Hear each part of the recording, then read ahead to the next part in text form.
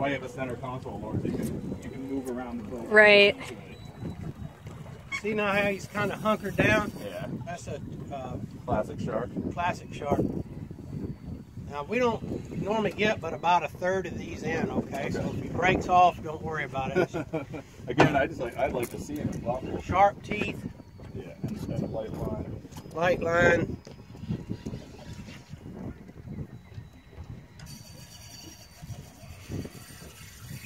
Wow. So see how he's not reeling? Just letting that rod tip bend and wear him out.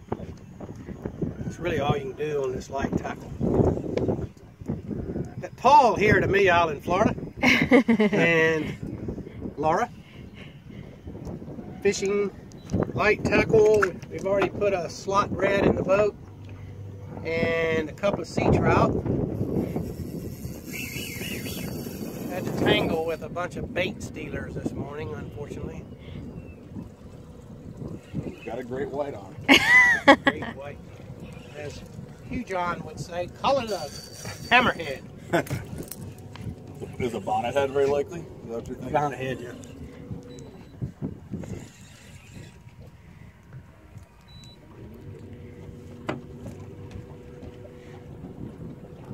Trying to keep him. You're spinning.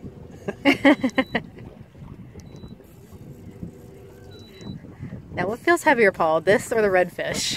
The redfish, that feels heavier.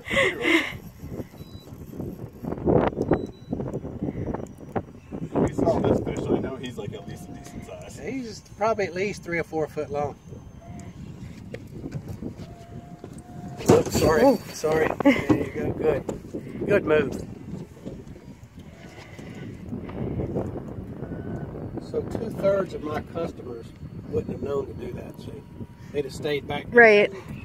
It's going underneath the boat. What do I do? What do I do?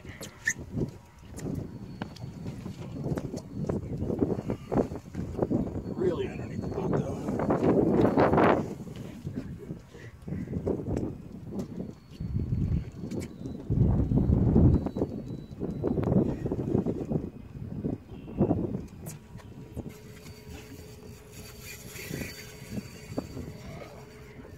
Big fish, isn't it? Got some strength to him. So obviously, if you had some real lot heavier tackle, you could kind of winch them in, Force right? them a little bit, yeah. I still have a bad feeling this is going to park. Yeah, they do sometimes. That is my prediction here. Because he can even hit it with his tail as we get close, right? Yeah. And they got that sandpaper skin, I mean.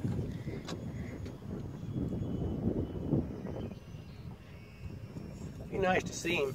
It would be nice to see him. He's coming up. I don't see the leader there, do you?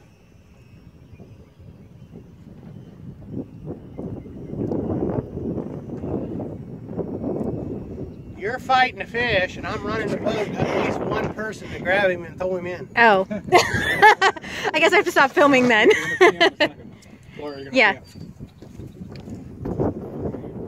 Oh my God.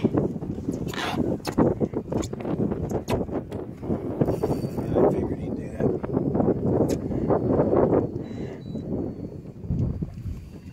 So what I do is grab him by the dorsal and pick him up, and I drop him right here. So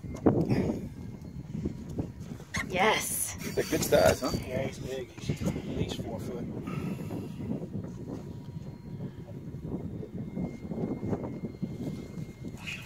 Need to grab his fin, so just have to get him upside the boat eventually.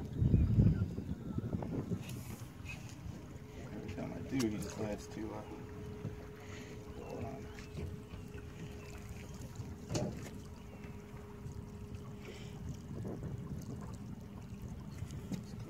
That's close.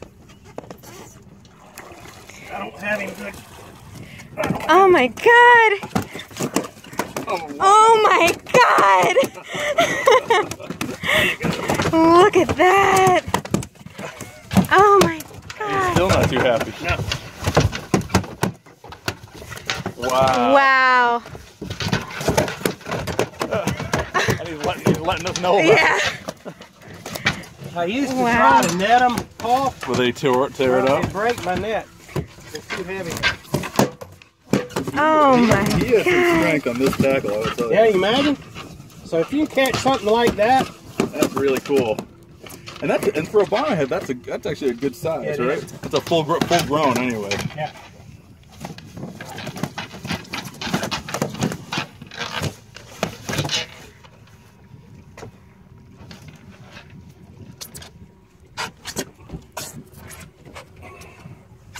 Wow. Holy crap, Paul. And you grab them behind like that. I put their tail between my legs. Yeah.